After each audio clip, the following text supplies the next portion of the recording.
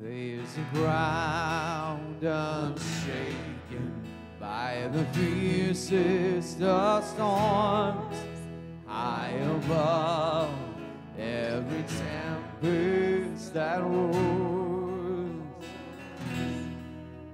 There's a word unbroken by the enemy's lies, speaking love, casting all fear aside. Jesus' foundation, my fortress never failing. Jesus, rock of ages, my foundation always. There's a cross where mercy overcomes every sin, holy ground where the healing begins. There's a grave now empty where the victory's won. What is finished will not be undone.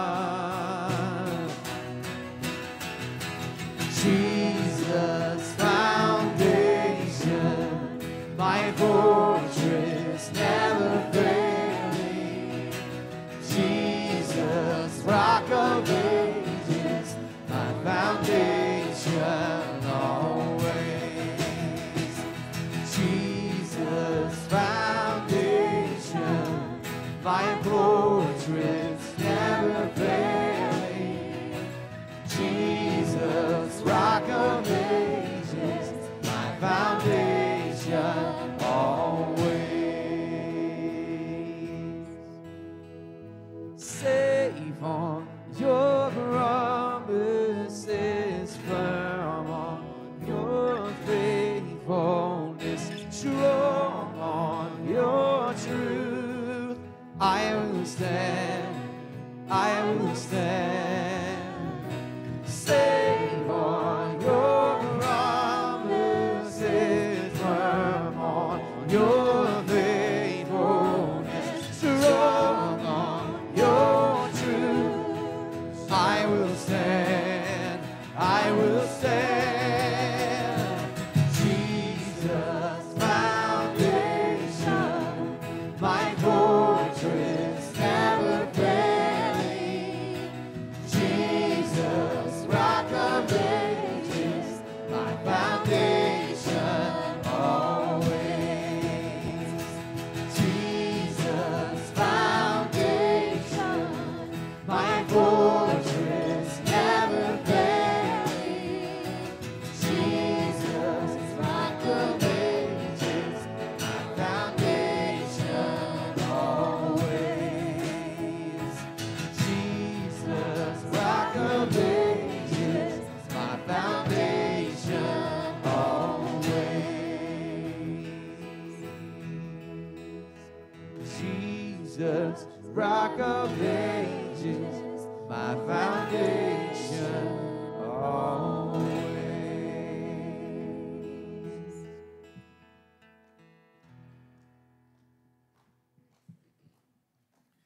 Hey, good morning, everybody. Things are just feeling a lot better today in the country, aren't they? We'll have more to say about that in a little bit.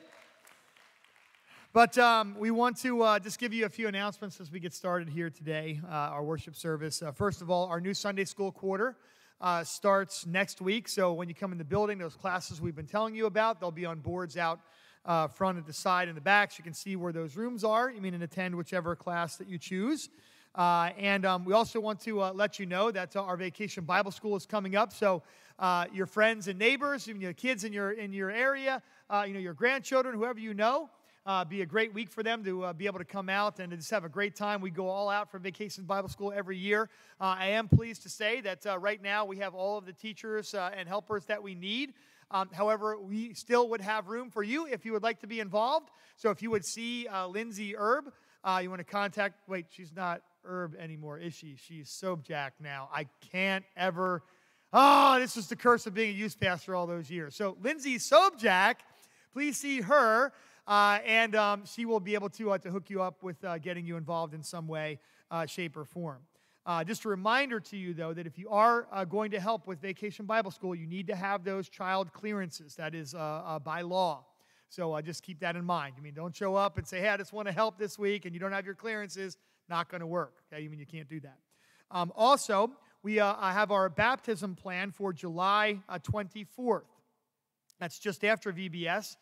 So if you have not undergone believer's baptism, there are two ordinances that Jesus gave to the church. One is communion. The other is baptism. He commanded all believers to follow the Lord in obedience after salvation in making a public confession of your faith in Christ.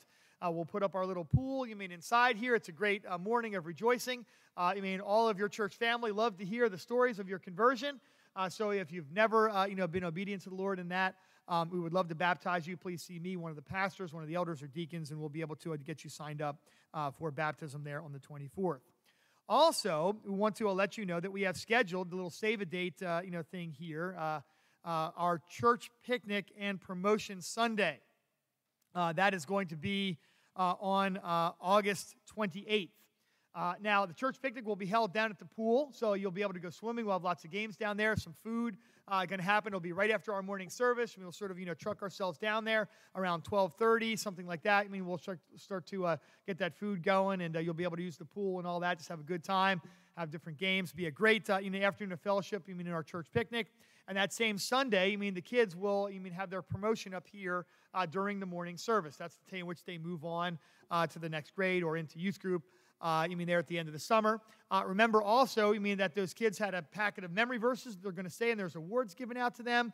So if the kids still have some verses they still need to say in that program, make sure you talk with their teachers and get them lined up. We do want to be able to recognize them for their achievements. So just a word about that for Promotion Sunday.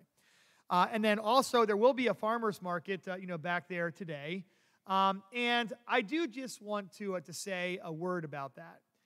For a long time now, there has been, a couple, in the church that wish to remain anonymous, that spend a lot of time, and energy going and picking up, this food and using it, both for Berean Bible Church. Some of it also goes to Project Purpose to help with people around the community, especially down in the Rolling Hills, area that need lunches and healthy food and things like that.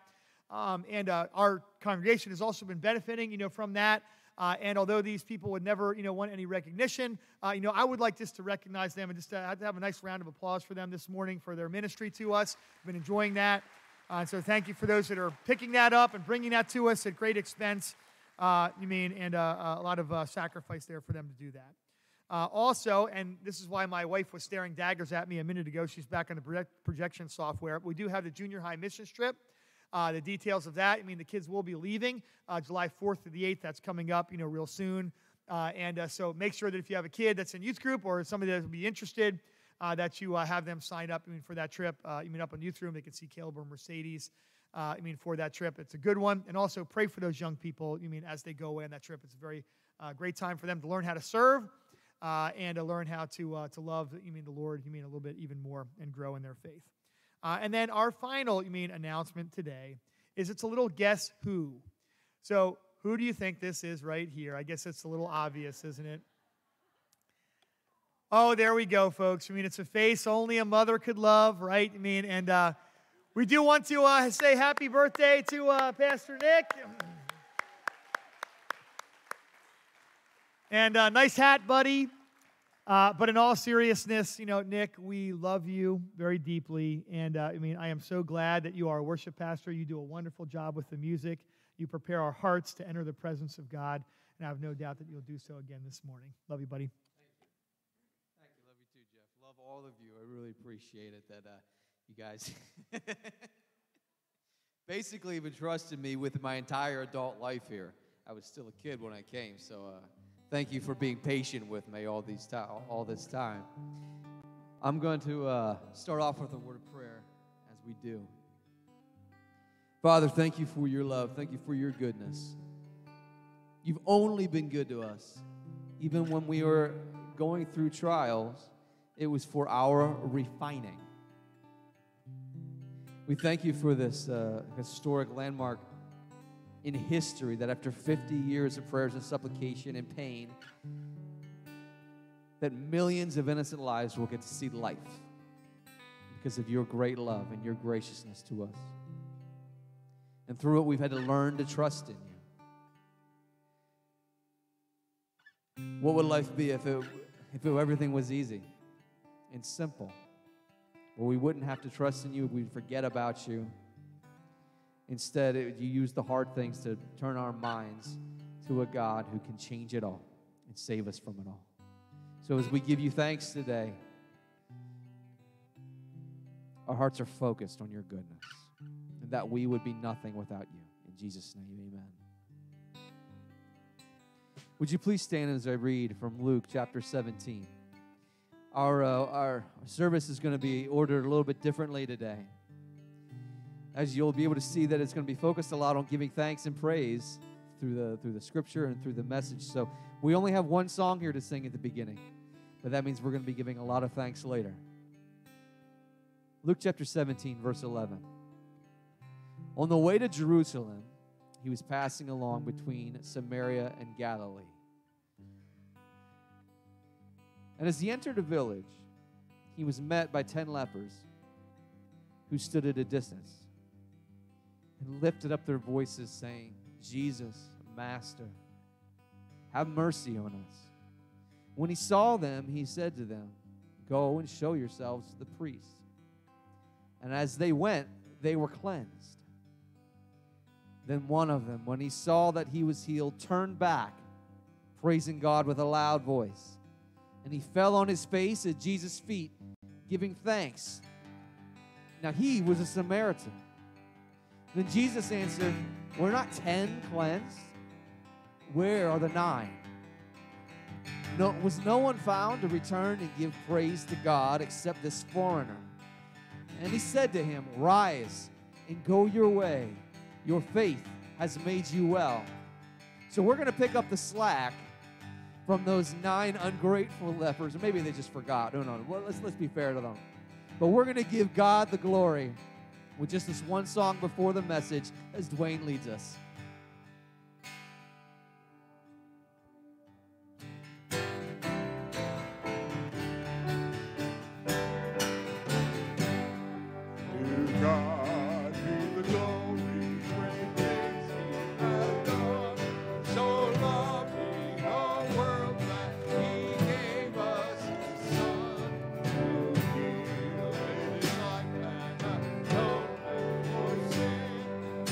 Open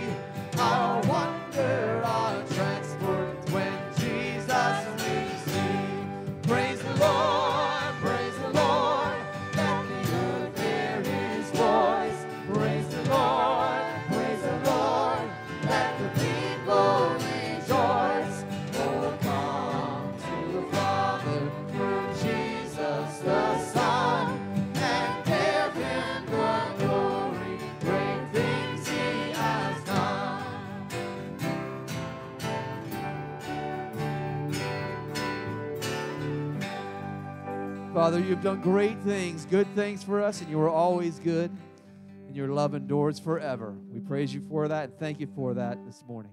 In Jesus' name, amen. Why don't you say hi to somebody on your way down?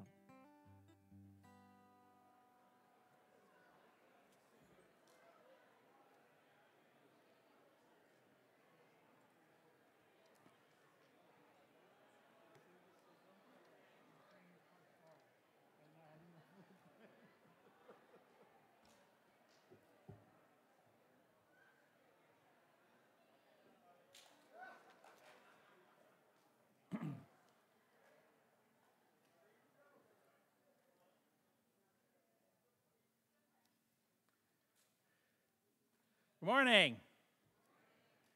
It's been a very, very eventful week for our nation.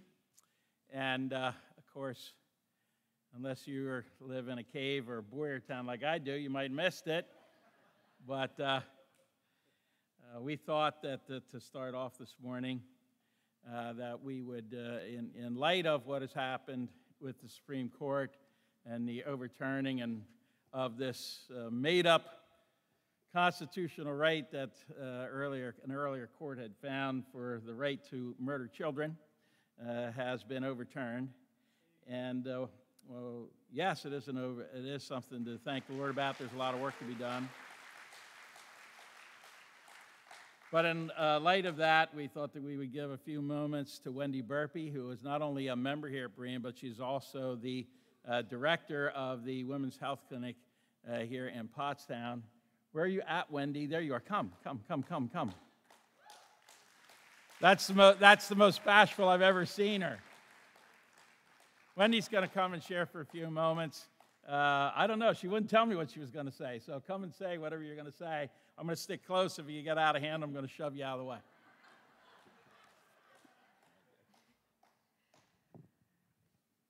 Well, first of all, I just want to thank Berean. This is the first time that I am here as a member, and that is a really big blessing for my husband and myself. We're very proud to be members here now. Some of you may not know that Pastor Jace was the first pastor that I met in this community when I took the job, so you can imagine what that was like for me.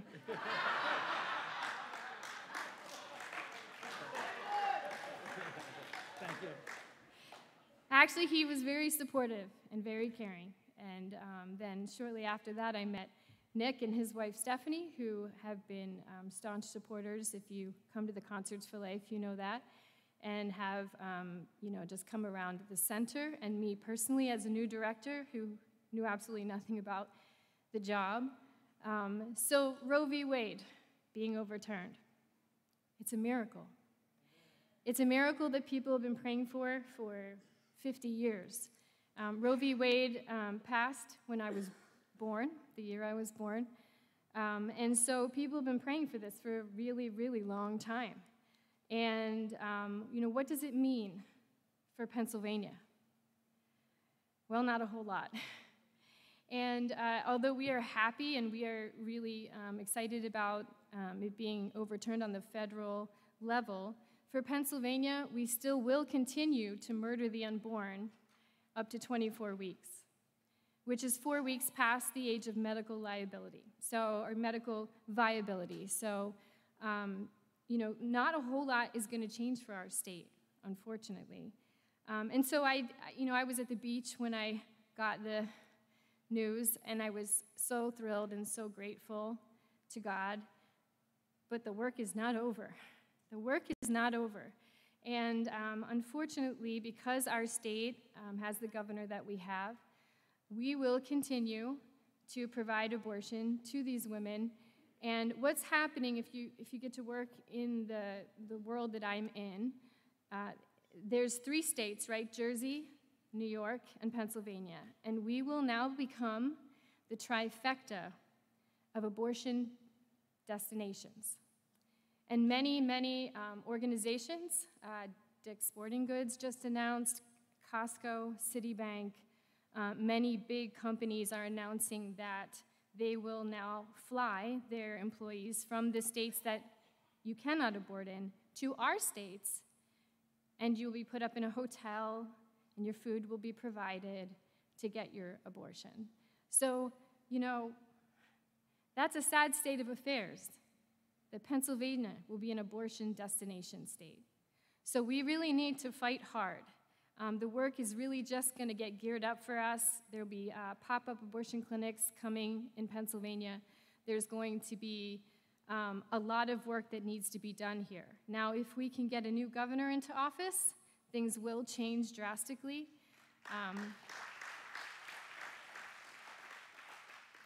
But, I was reading last night, on the news, obviously, constantly. My husband just enjoys me freaking out in front of the news every morning when they're talking about all these things. And there's about 25 of us that are on an email chain, and we email each other every day. Are you all right? Is everybody all right? Did anyone get hit? I am not afraid to work in the job that I am in, because God put me there. So I know that he has me, and come what may, I will stay and protect the unborn. I owe that to God for redeeming my life, and I owe that to God because 3 of my children are with him that should be here. And so you can't frighten me easily, but I'm going to tell you that, our groups are talking to each other, Kutztown protesters, Norristown protesters, Penn State protesters. The Hope Center in Philadelphia got hit, all their windows were smashed out. And the messages are being left on the buildings. Until abortion is again safe and legal, you are not safe. That's what they're saying to us. But they forget who my God is. And he will protect us, and he will make us understand what we need to do in this ever-changing culture of darkness, and we will keep fighting. We will keep fighting because we will always continue to stand for life.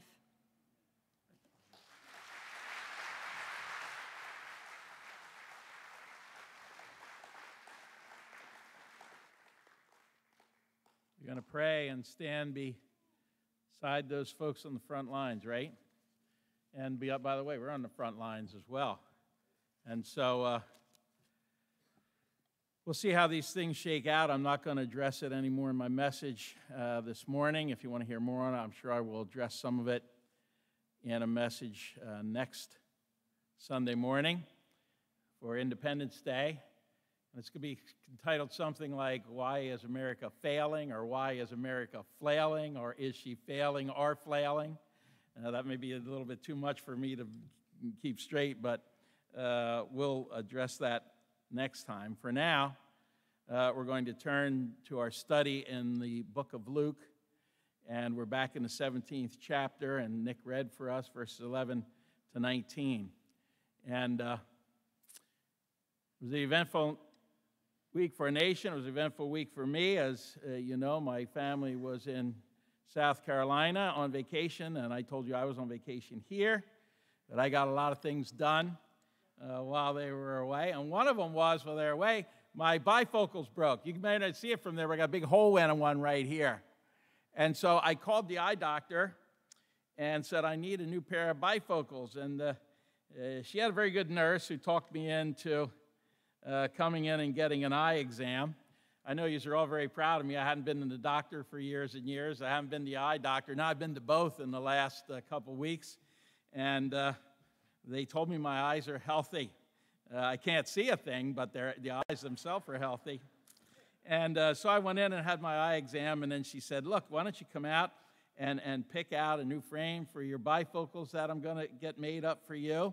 And so we walk out into the room there, and there's a room. You know how they have a room, and eye doctors say it's nothing but glass frames from like walls of them. And I noticed a fella out there when we went out, and the doctor said, look, with your insurance, you can have anything on this wall that's free, and over here, these are different. I said, I'll take that pair right there. I'm telling you, it was less than 10 seconds. And the man turned around who was there looking at glasses, and he said, how did you do that? I said, how did you do what? He said, how did you pick a pair of glasses so quickly? I said, well, I didn't have any woman with me. And The eye doctor thought that was funny because she was a woman, or at least, am I allowed to say that? Is that the preferred pronoun? I didn't ask her. But I said to the fellow, he said, I just can't believe that. He said, this is my second time here. He said, I spent 45 minutes the other day looking for a pair, and now I'm back again. I said, listen, sir. I said, look, the problem with this is, I said, you're a good-looking man. And I said, so it's very important what your glasses are. But he said, look at me. I said, a pair of glasses isn't going to affect me one way or the other. He said, I really thank you for saying that. I'm like, which part? He said, well, you have inspired me. And he grabbed the pair off and went out and left too. But at least he said thank you to me, right? It's important that we get thanked, even if it's backhanded at times. And here in Scripture, and Nick, I know, has a lot of music set to that, and we're to be a thankful people. But I just want to go through this passage, which I find to be so very interesting. Of course, all of them are. But first he comes with this request. It says, and on the way to Jerusalem, Jesus was passing along between Samaria and Galilee, and as he entered a village, he was met by 10 lepers who stood at a distance and lifted up their voices, saying, Jesus, Master, have mercy on us. Now, this recalls, or I want to bring up some kind of background in the sense that, remember, Jesus is now in the last few months of his ministry. It has been for some time. Since chapter 9, it said he had set his face to go to Jerusalem. Sometimes we think, this thing is all spread out, and we got everything. You got all of this here packed into these last months. He says it again in chapter 13, verse 22. Jesus isn't coming anymore. He's going. He's going to Jerusalem. He's now in the last few months of his 3-year ministry before he will enter Jerusalem. He will enter Jerusalem at the Passover, and he will become the true Passover lamb who will be sacrificed for once for all of time. He will be sacrificed for all of mankind one time to pay for our sins. But it's not a direct route. And so he's been making his way there. And here we find him moving along the frontiers between the Jews and the Samaritans.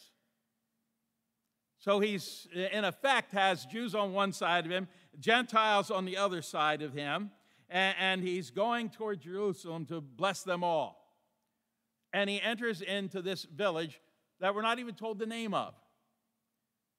And I guess that's because the place isn't important, it's the miracle that is.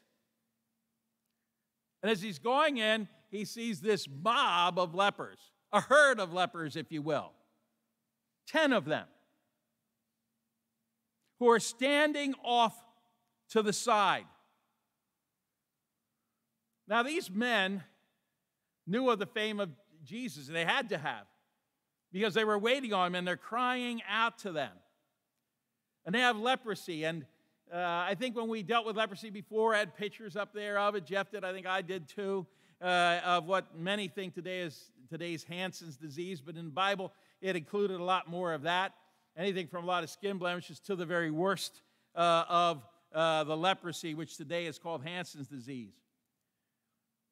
I could have put that picture up there and said, ooh, that's gross. It's, that picture of the disfigurement that goes with it.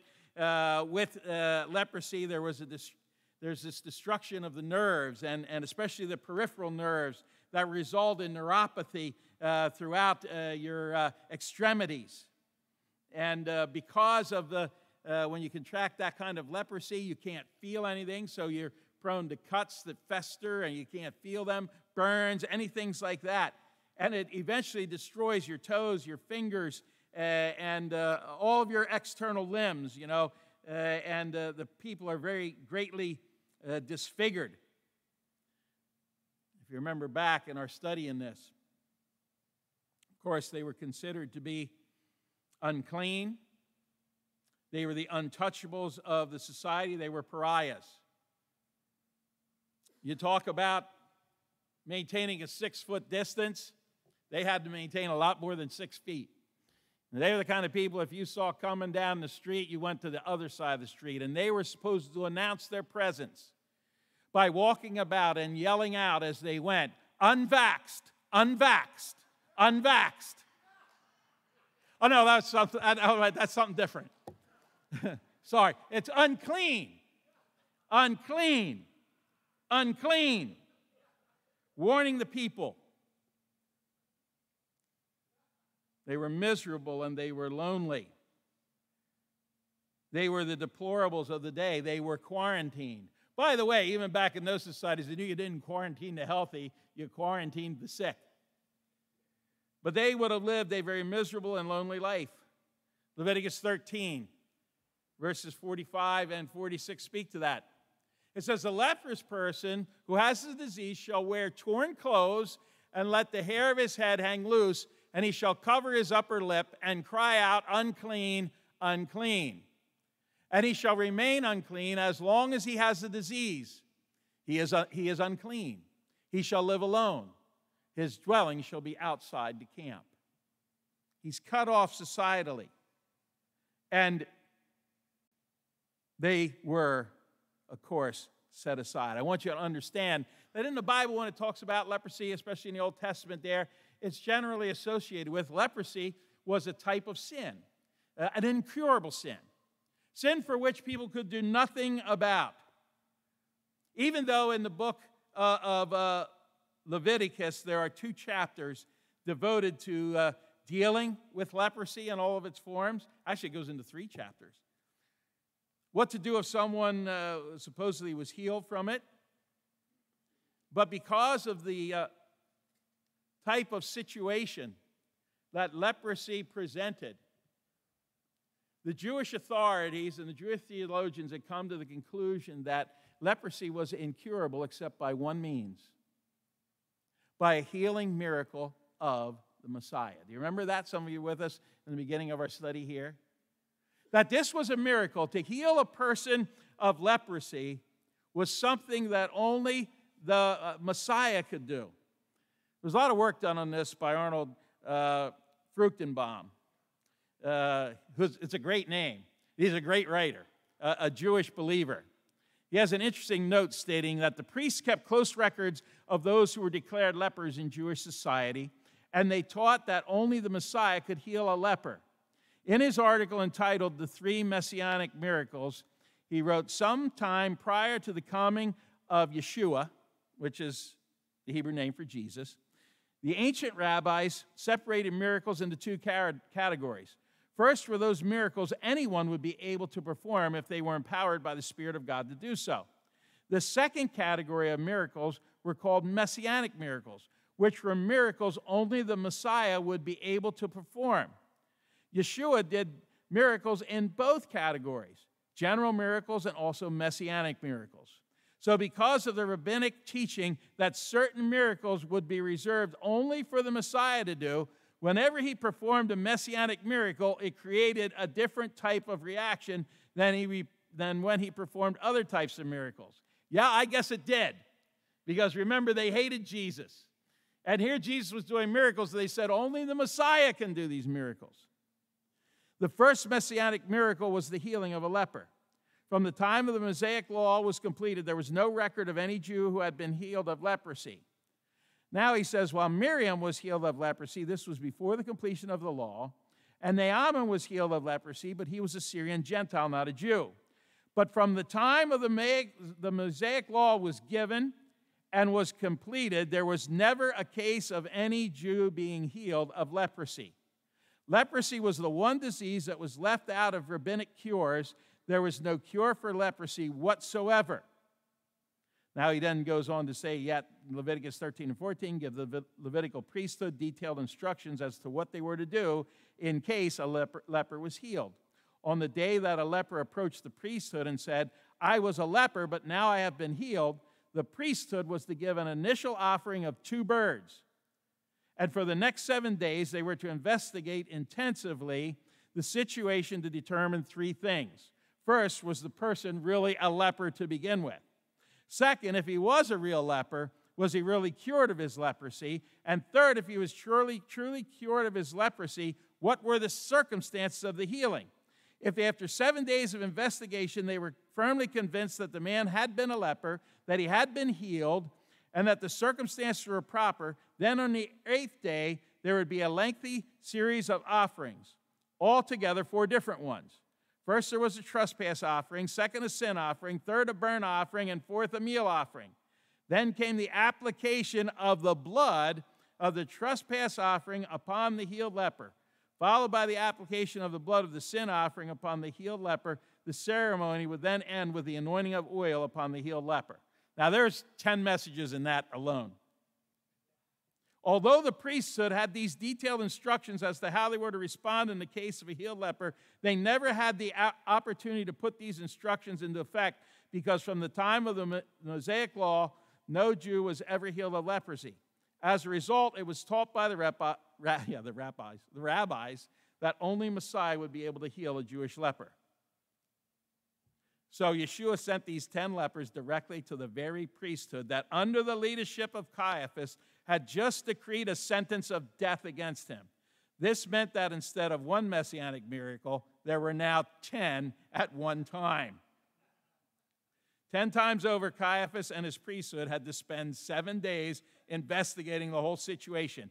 10 times over, they had to decree that all 10 of these lepers had been cleansed and healed of their leprosy. 10 times over, they had to decree that Jesus had performed the miracle. It is really humorous, isn't it? Do you think God doesn't have a sense of humor? Yeshua had chosen to send the leadership of Israel 10 healed lepers right after they decreed his rejection by sentencing him to death. His messiahship was proclaimed not merely by the mouth of 2 or 3 witnesses, but by the mouth of 10 witnesses. And again, he proved to the leadership that they had no basis, no ground for the rejection of his messianic claims. That's important stuff, isn't it? That stuff, unless you understand and study Hebrew culture and the law, we cut ourselves off from the Old Testament. This is what brings to light the wonderful things that Jesus has done. And so here's this man, and they're there, and they're without hope. The religion can give them no hope. And Jesus comes, and they've heard great things about him. And they begin to yell at the top of their lungs. And by the way, leprosy also affects the vocal cords. So that many times people lose most of their voice. They become very deep, and they would have been saying, Yeshua, Yeshua, screaming at the top of their lungs. Cries of desperation, croaking out their plea. But they recognize the power of Jesus. They call him Master, Chief, Commander. Have mercy on us. And so they recognize his power, and he was far above them, and he was a master, yet they saw him as approachable. Now, they didn't come up and touch him, but they cried out to him, hoping that he would have mercy on them. Oh, that we, like those lepers, would recognize this morning that our God, our Savior, the Lord Jesus Christ, is a merciful God. Recognize that the lesions and scales of our leprosy, of our sin, because as horrible as leprosy is, it's just a pale picture of what sin does to all of us. They cried out, have mercy. And look at the response of Jesus in verse 14. And when he saw them, he said to them, go and show yourselves to the priests. And as they went, they were cleansed. The master, the commander, he saw them. You know, you might think and say, did Jesus heard them? No, he more than heard them. He saw them. He looked into their need. To the eyes of society, that's all it said. They were great sinners. Look at them. They must have done something to deserve this. They're repulsive. They were to be avoided. They're not worth anything. As a matter of fact, they were unnoticeable to most. They just said, yeah, now just forget those guys over there. They should stay outside the town. They met him outside the town. Why? Because, they don't belong where good folk belong. But Jesus saw them. In the eyes of Jesus, they were objects of love and compassion. I was reading this, what Spurgeon had said about it. And he said, this reminded him of when the king would travel about England and they had leprosy was still very prominent in the times of Spurgeon. And he had made a command. He said, listen, when I travel through the towns, I don't want to see lepers out there along the roadside. He said, I don't want them pulling on my compassion, he said. Keep them shut away. But we've grown so much beyond that, haven't we? Yeah, right. We're all about the homeless until it's time for the Olympics or something like that. We need to get rid of the homeless. We need to hide them away. Those undesirable people, they don't need to be seen. But the eyes of Jesus, he sees them as objects of love and compassion. And it's the same with you and I. It's the same with all people. He sees us long before we see him. Pre-salvation and post-salvation.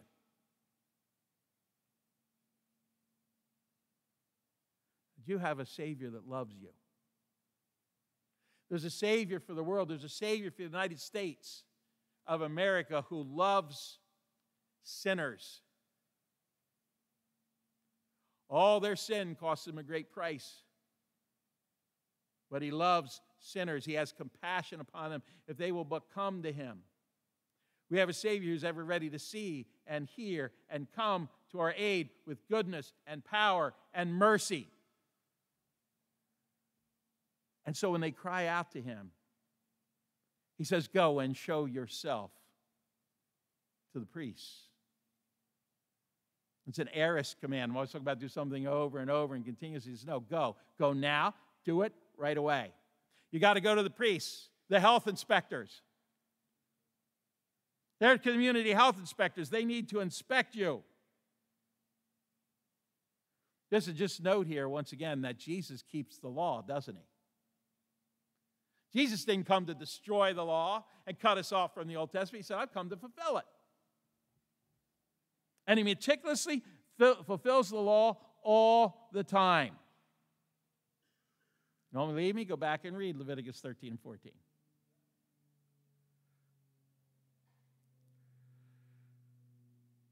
So he does that to keep the law and also, as we just read, to be a testimony to the religious leaders.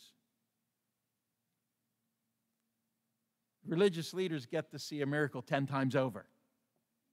To testify to who Christ is. After all that they had done against him, after all the things that they had done to undo everything that Jesus was doing, to the point where they are now saying he must die, he is yet reaching out to them. You know what's amazing here in these 10 lepers? They had some faith, didn't they? It doesn't say that they looked down and said, oh, he healed them. It says, as they were going, that's an important verb, isn't it? As they were going, they were healed. Obedience brings blessing, doesn't it? See, I can see myself being like, raised in that, being forlorn, being lonely, being cut off. The 10 of us there, and Jesus says, just go and show yourself to the priest. And saying, like, the guy's blowing us off. The guy can't help us. The guy's sending us, he's sending us down the road just to get us out of his hair. But I think even in his command, go and show yourselves to the priest, there's a tacit promise there, isn't there? If you're looking for one, go and show yourselves to the priest kind of means like, and when you get there, they're going to pronounce you clean.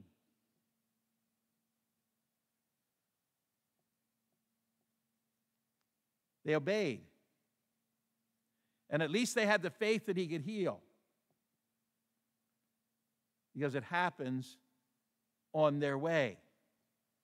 John MacArthur had a great comment on this, and let me see what I'm looking for here.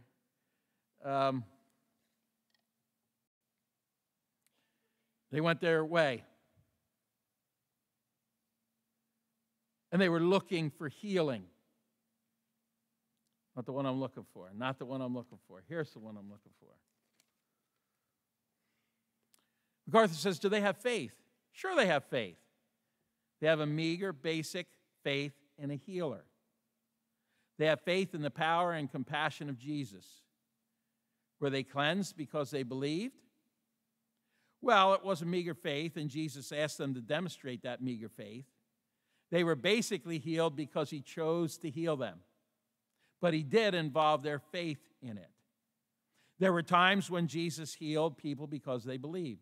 There were many times when he healed people who didn't believe. In fact, there were times when he raised people from the dead. And dead people can't believe, right? So there were times when faith played a role in healings and times when it did not. But in this case, he asked them to exhibit enough faith to do what he said. So you need to keep them things straight. You'll get caught up in all the faith healers of the day. But here he says, go. And they went, and while they went, they got healed. They were cleansed, it says. Imagine walking down that road with those 10 men. Wouldn't you like to have been there with them? First of all, we wouldn't. We said, no, they're dirty. They're unclean. These guys were walking, and maybe the one guy said to the other, hey. And the other guy said, yeah, I'm feeling like, and he started to look, and we're not talking, these people many times, they would have been like down to the nubs. A lot of times their noses would be, and suddenly things were, and they had flesh like a baby's. And they were healed.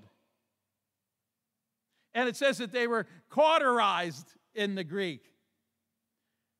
The word means pure, clean, without spot or stain. The same word that's used in 1 John 1:9.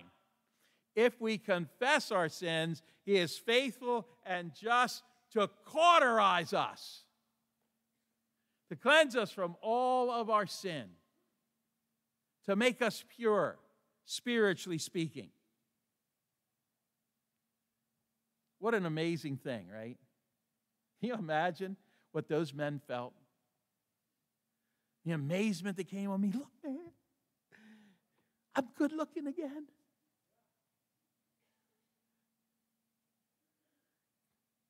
With glasses, without glasses, I'm good looking. Jesus has made me whole. The amazing thing that is only one turn back, isn't it?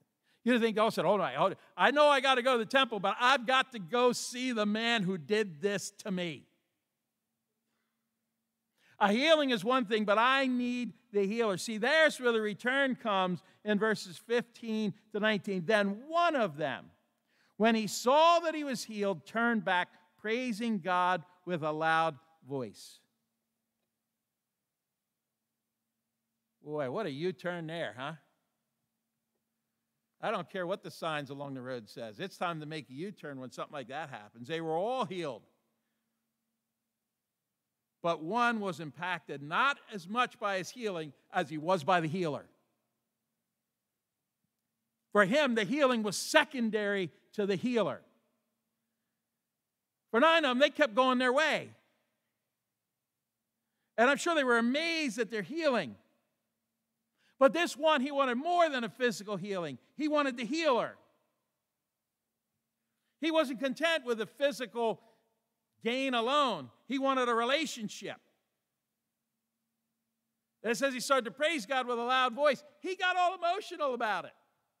Oh, my goodness, he mustn't have been a Baptist. He mustn't have been a fundamental Bible church person. Because we all don't get very emotional about things. He glorified God with a loud voice. Remember that, because we're going to be glorifying God in a couple minutes here. It's not wrong to get emotional about the Lord, is it? Now, if you base everything on emotion, that's a problem. But boy, some of us let the pendulum swing too far the other way. This man was cleansed of leprosy. And he said, that's worth rejoicing over. What about you? You know Christ is your Savior this morning? You've been cleansed of your sin. Is that something to get emotional about? Oh, man. That's greater than the healing of leprosy, is to be delivered from the death and the bondage of sin.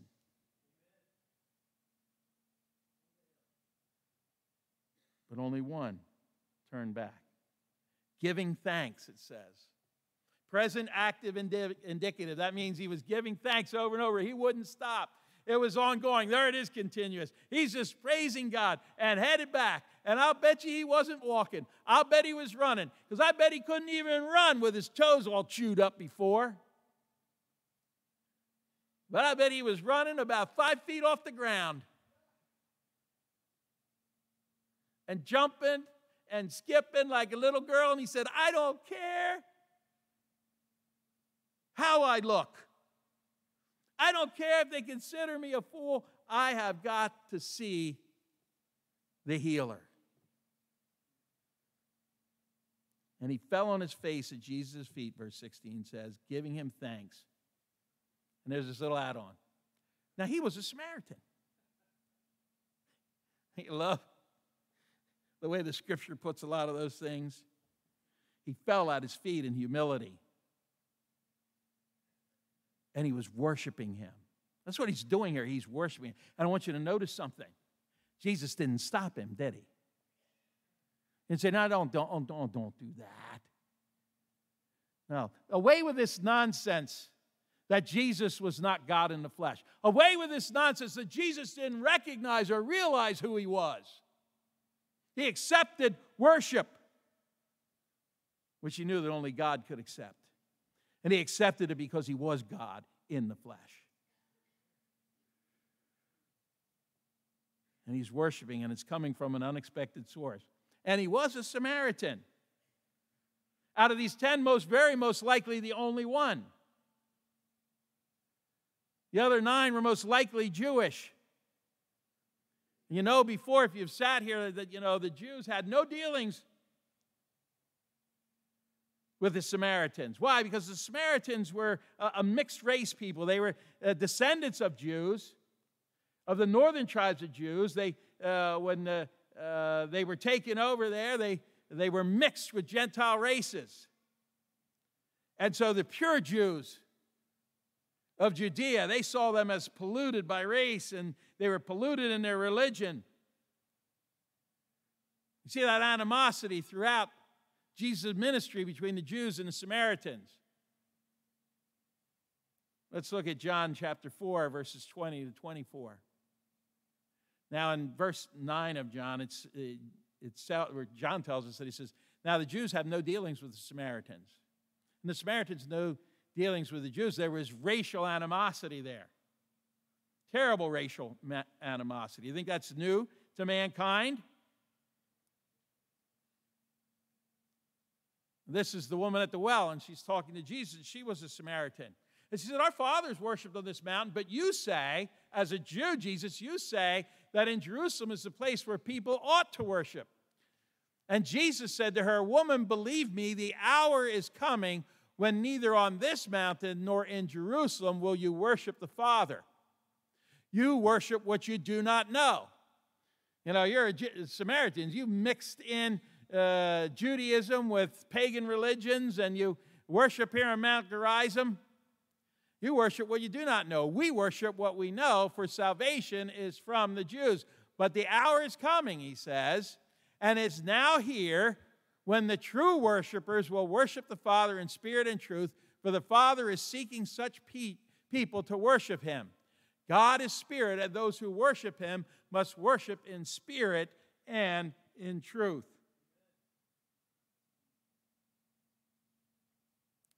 How gracious of Jesus to accept his worship. He's not a Jew, he's a Gentile for all intents and purposes. But here it is, he came back. For all intents and purposes, they said, oh, you need to go to the temple. Well, he was a Gentile. They wouldn't have left him in there to worship. As some have pointed out, it said the 9 thought they were going to worship God, maybe, perhaps. The 9 come back and said, well, we're going to worship God when we get to the temple. But you need to point out, God doesn't dwell in that temple. God hadn't dwelled in that temple for a long time, had he? Ichabod had been written over that temple in Jerusalem. Why? Because the glory of God and the presence of God had departed because of their sin.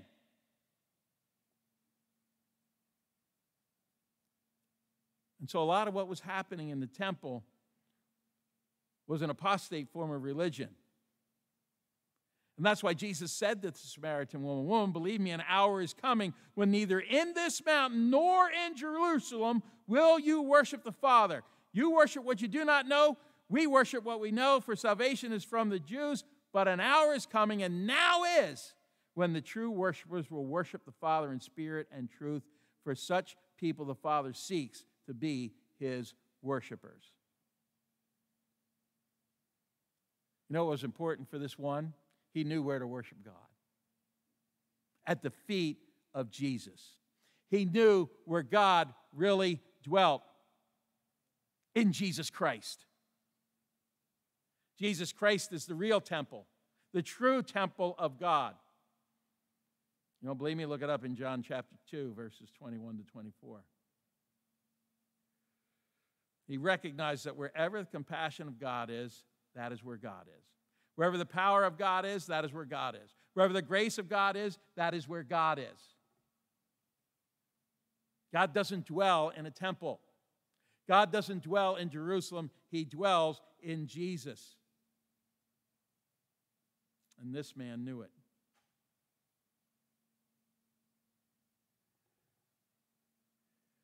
What a wonderful truth that's given to us here. That this man who was so far off,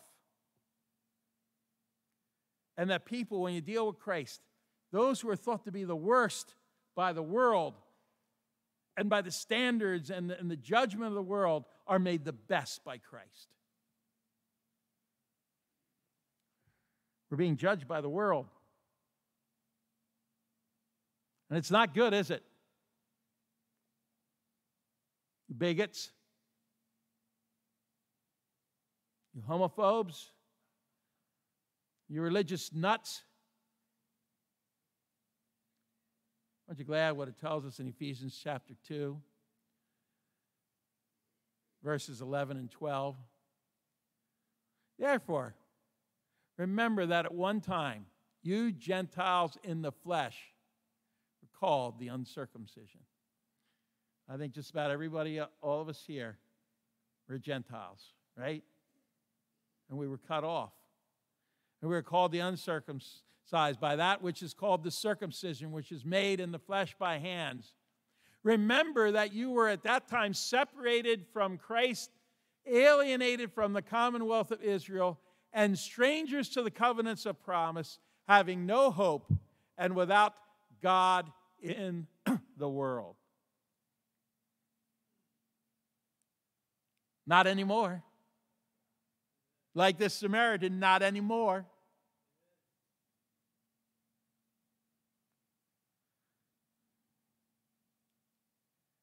Listen, all 10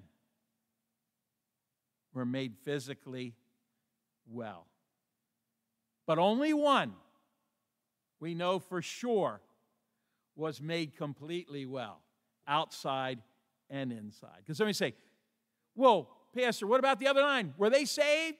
I don't know. But I know there was a great danger to the other 9, wasn't there? Some people sit and argue about this forever. They were saved. No, they were not saved. I can tell you this guy is saved. I can tell you this guy you're going to see in heaven. The other 9, I don't know about. You know how I know it? Jesus tells me. In verse 15,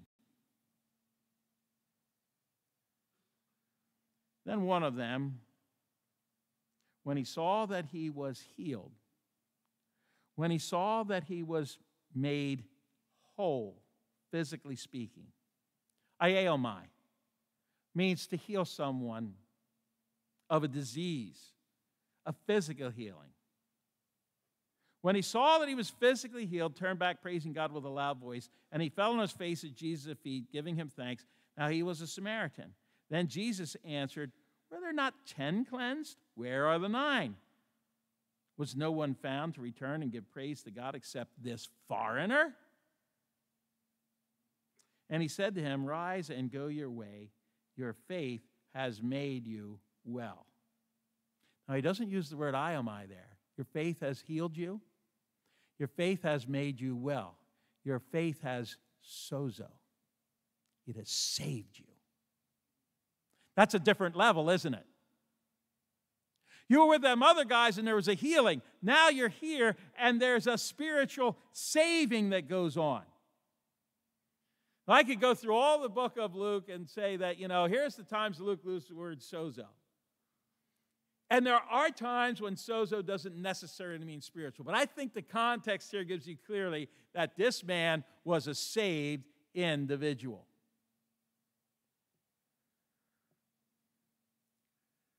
In some context, sozo can mean something less than inner salvation. But here it is obvious Luke is describing salvation.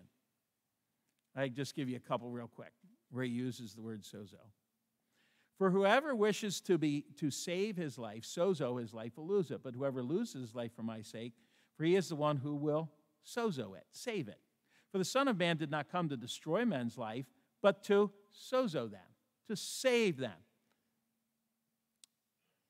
And then they went to another village. And someone said to him, Lord, are there just a few who are being sozoed? And in Luke 19, verse 10, he says, the Son of Man has come to seek and to sozo that which was lost. You think he's just talking about a physical healing there? Do you think you're going to see this man in heaven when you get there if you're saved as well? How about the other 9? I don't know. Can ungratefulness keep you out? No, not if they truly believe. But when it talks about the 10 of them, he talks about using the word healing. Here, he talks about that inner thing. You have to be careful. I'm going to finish again with something with John MacArthur because I think he handles this very, very well. MacArthur feels that the other 9 that were healed did not returning was illustrative of the Jews in general, writing that the ungrateful 9 illustrate the general attitude of the Jews. The general attitude of the Jews was, we'll take everything you give, Jesus. We'll take all the benefits. We'll take all the miracles. Just don't expect us to worship you as God. The one Samaritan is a picture of the outcast, the remnant, the 10%, like I think I referred to in Isaiah chapter 6 last week. The 10th that will believe. The grateful Samaritan is a picture of the outcasts who believe in Jesus. This was like the Samaritan woman.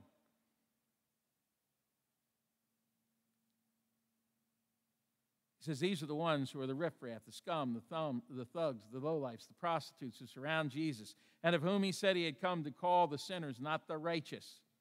Everyone heard the message. Everyone enjoyed the benefit of Jesus' power. Everyone basked in the wonder of his teaching and his miracles. But only a few came. Only a few fell at his feet, glorified him as God, worshiped him, humbled themselves, and offered him thanks. The majority there were takers. Only as a small group gave him worship. The majority were content with fixing their life up, being content with that which was temporal, unconcerned about the external. Only a small group wanted him to change their souls and transform their hearts and lives. You think that's happening today?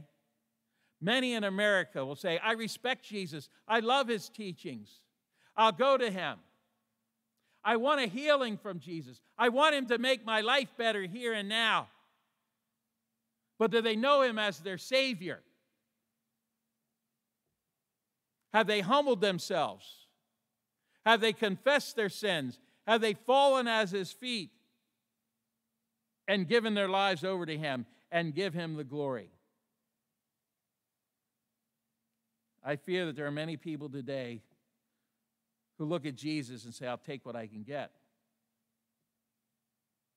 But I'm keeping my life the way it is because I like it the way it is. Oh, God gave it to me, so yes, I'll thank God for it. We hear people say that all the time. I thank God for my life. I thank God I'm healthy. I thank God that I have children. I thank God for my job. But is it not possible to thank God and still walk away into eternal darkness? I say the answer to that is a resounding yes, because Jesus healed many people physically who never came to him spiritually. I guarantee you of that fact. He went into villages and healed everybody who came. He went everywhere, and some of the writers, and Jeff was sharing that with me, that they believe, that say, hey, at the time of Jesus, disease and sickness became almost unknown. He had healed so many people. Would that they had all come to know him. Would that a lot of Americans who will give thanks to Jesus for something, but deny him their life and deny themselves salvation because they will not let go of their sins. They will not embrace him. They will not see him as their Savior. Examine yourself. One of the hallmarks, if you're saved, is, are you thankful? Are you really thankful for Jesus? Examine your hearts. Where are you this morning? It's not enough to say, Jesus is a good guy. Man, I want Jesus to give me good things. Man, I thank God for all the blessings I have here. Politicians do it all day long, don't they? Does it mean that they have a personal relationship? No. Does it mean that you do? Let's pray. Heavenly Father, help us to be a really and truly thankful people. Father, help us to live out Psalm 107. To be thankful. As we come from the east and the west and the north and the south, you take us all. If we'll but humble ourselves, confess our sins, repent of our sins, and receive the cleansing and the life everlasting that only the Lord Jesus can give. Then, and only then, are we truly thankful people. Then do we have life everlasting. Then can we glorify you in all that we say and do. And we'll thank you and praise you for these things. In Jesus' name, amen. Challenge you to look up Psalm 107. Read it. It's a great psalm of thanksgiving that every one of us should practice day in and day out. Nick, are we going to thank the Lord? We are, and we're going to go to another psalm, too, because there's a lot of them. There's a lot of good ones about Thanksgiving. Right. So I told you we were going to have a time of thanks and praise at the end, as it would be appropriate considering the passage we just went through. So I said, Jace, can we be done by 11:30 for his passage? And here we are. We still got 4 songs to sing, so somehow we're going to fit this in. Oh, it was Wendy's fault. Okay. Blame it on a woman like he does every day. So the passage we're going to read together, because instead of me just reading it to you, comes from Psalm 100. Go ahead. Give me the G and that D. The G and the D. I'm too boring on my own. See, it's much better. The passage is talking about the praise. Now, praise isn't an option. You were created for the purpose of praise. Singing's not my thing. I don't let people do that. You don't have a choice. It doesn't say sing them pretty. It says sing loud. You don't have to sing pretty. You just sing loud. That's what he tells us to do. And I'm not going to be the one to tell you to do it. Okay? God tells us to do it. No, Kenny, go ahead. Kenny, stand back up again.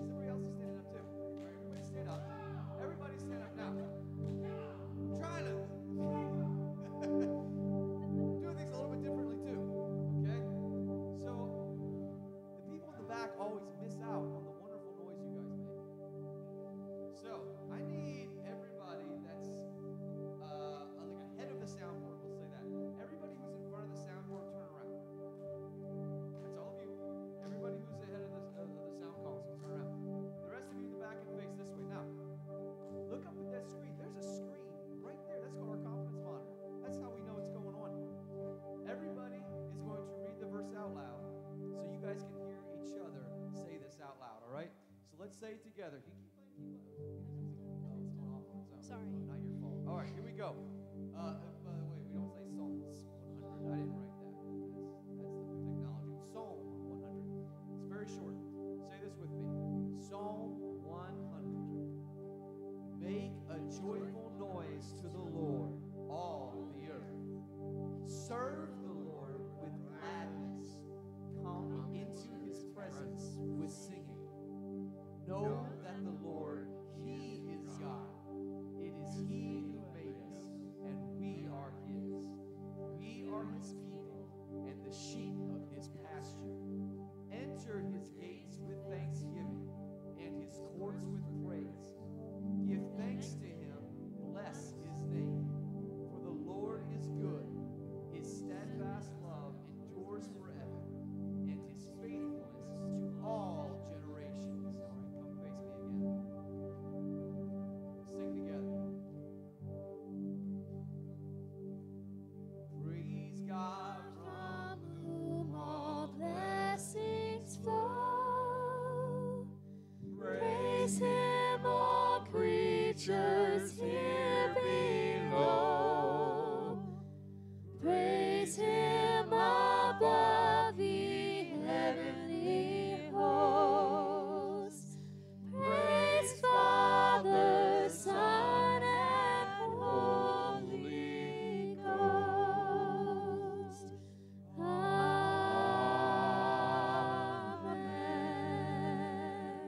All right, we're going to come back to that. Everybody, you can take a seat. You can take a seat for a second,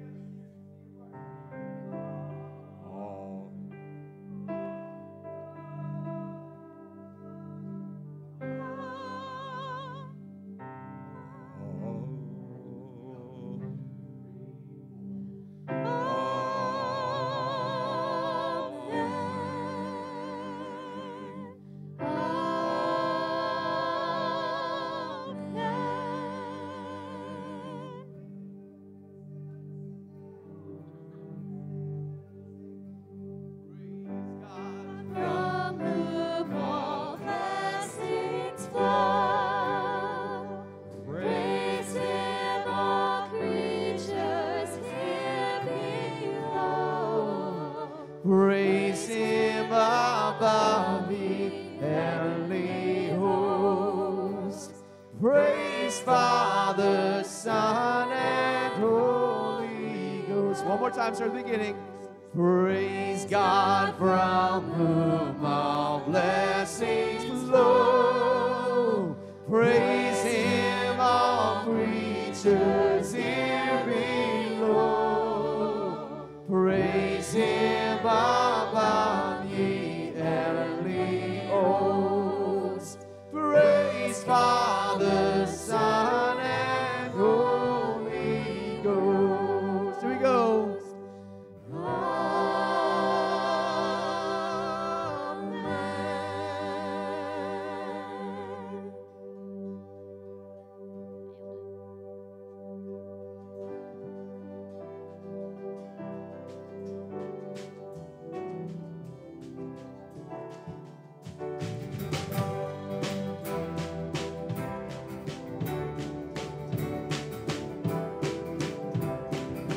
For your breath of life, for your guidance through the night, for your gift of faith, we sing a song of Christ.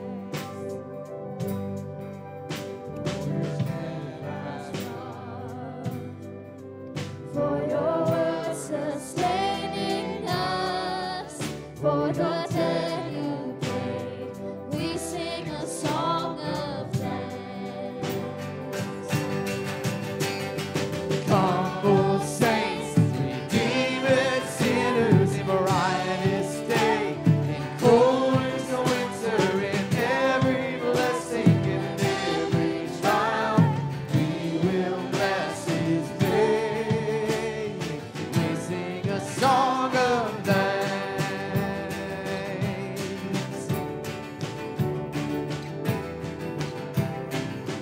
For our daily bread, for the glory that lies ahead, for your righteous ways, we sing a song of thanks. For refining fire, for your testing that makes us wise, for unyielding grace, we sing a song of thanks. Come, O saints, redeemed sinners in riotous day, in coldest winter, in every blessing and every trial, we will bless his name. We sing a song of thanks.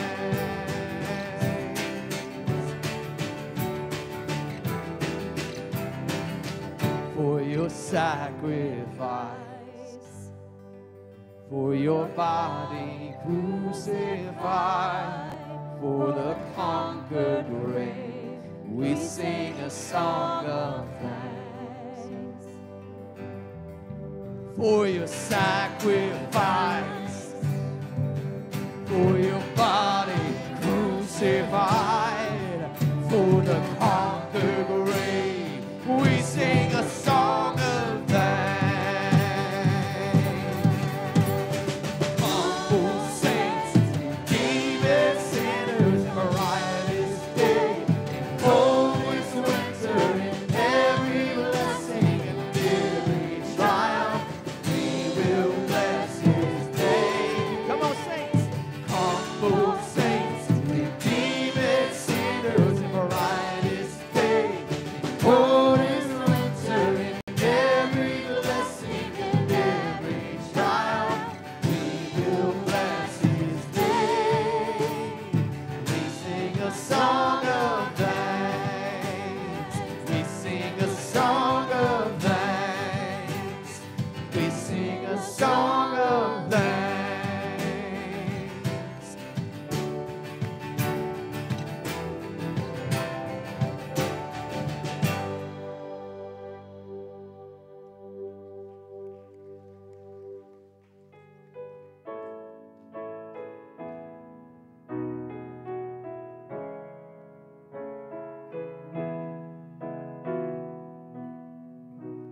Bless the Lord,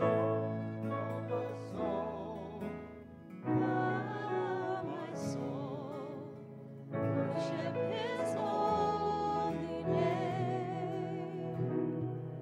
Sing like never before. Oh my soul, I'll worship Your holy name.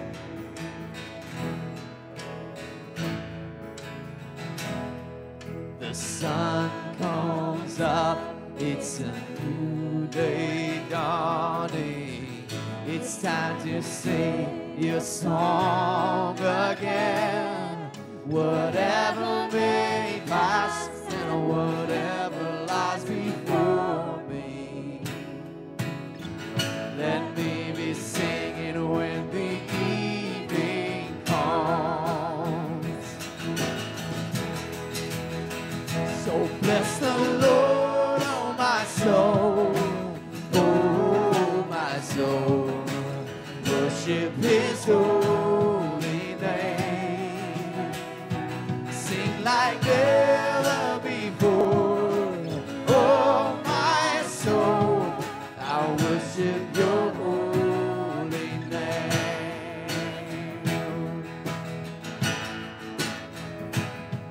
You're rich in love and You're slow to anger.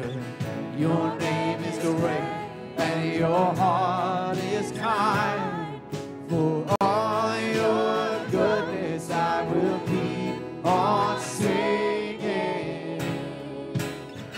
10,000 reasons for my heart to find.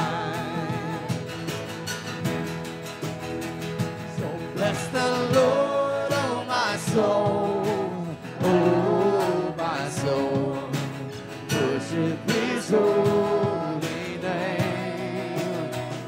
Sing like never before, oh my soul. I'll worship Your holy name. I have set the Lord continually before me, because He is at my right hand. I will not be shaken. Therefore my heart is glad and my glory rejoices. My flesh also will dwell securely. For You will not abandon my soul to Sheol, nor will You allow Your Holy One to undergo decay. You will make known to me the path of life. In Your presence, in fullness of joy. In Your right hand there are pleasures forever. And on that day when my strength is failing, the end draws near and my time has gone, still my soul will sing Your praise unending. 10,000 years and then forevermore.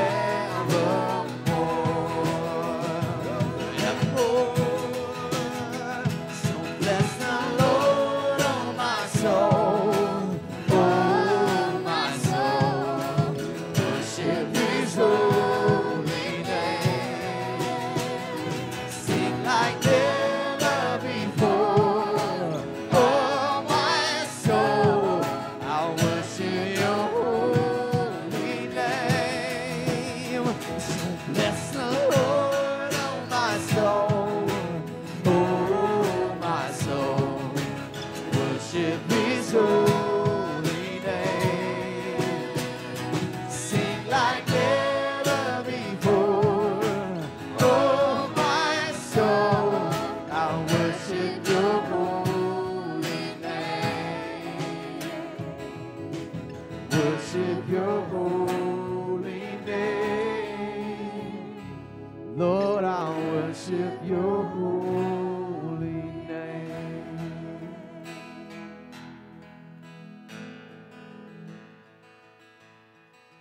Our last one. This is an invitation song. It invites those of you who have been redeemed, who know Jesus as your Savior, to thank Him for it. But I'm not going to just go out in here and think that everybody has already found that Savior who's healed you from your sin, your leprosy.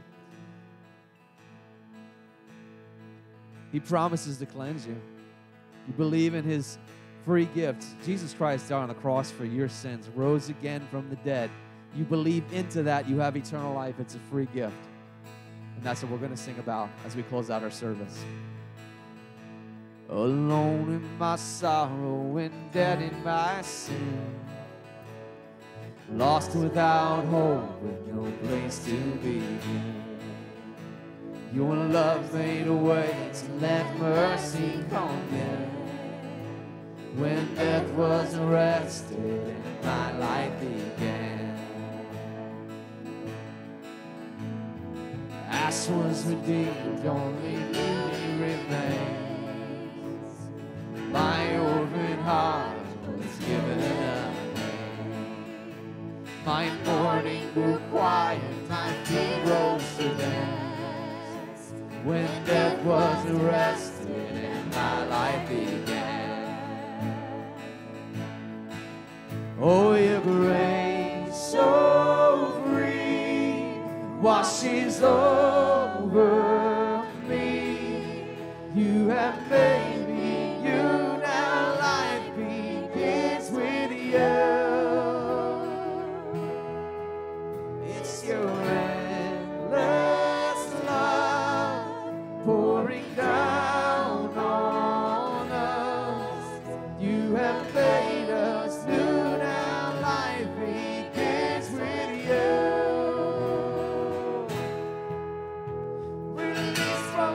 Chains, I'm a prisoner no more. My shame was a ransom he faithfully bore. He canceled my debt and he called me his friend. When death was arrested and my life began. Oh, your grace so free washes over.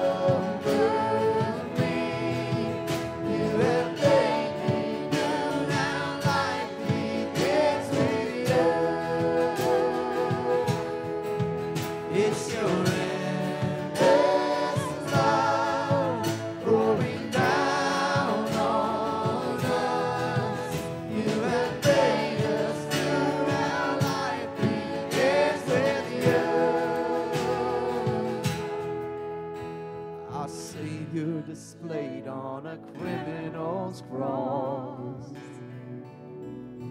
Darkness rejoiced as though heaven had lost. But then Jesus arose and our freedom began. That's when death was arrested and my life began. Oh, you so free, washes over me. You have made me new, now life begins with you.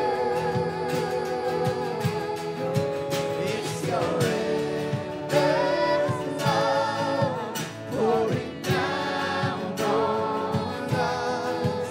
You have made us new, now life begins with you.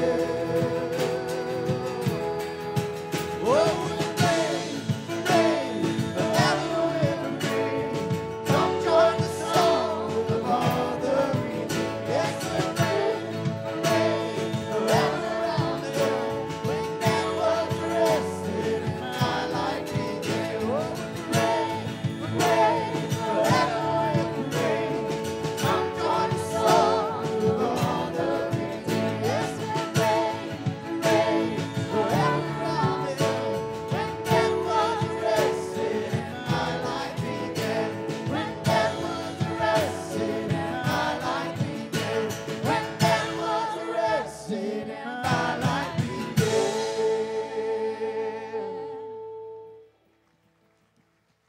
Amen. Now it's almost like clockwork. I'm letting you out late. Sorry. I'm not doing anything else. That's not what I'm saying. It's almost like clockwork now whenever we have a great service planned that Jeff gives me some sort of lame announcement just to break down the mood. Please announce today is the last day to submit the completed liability waivers for Good Works Ministry. Alan Weller will be in the back, so there you go for that. At least it wasn't as bad as tell everybody who won the chili cook-off after we had everybody get saved, Great. That was my favorite one.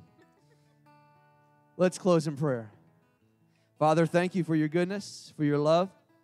And as we go out into the world, we recognize that our battle is not against flesh and blood, but against powers and all the rules of darkness, principalities, the enemy himself that would seek to do us harm, to seek to tempt us to go against your will.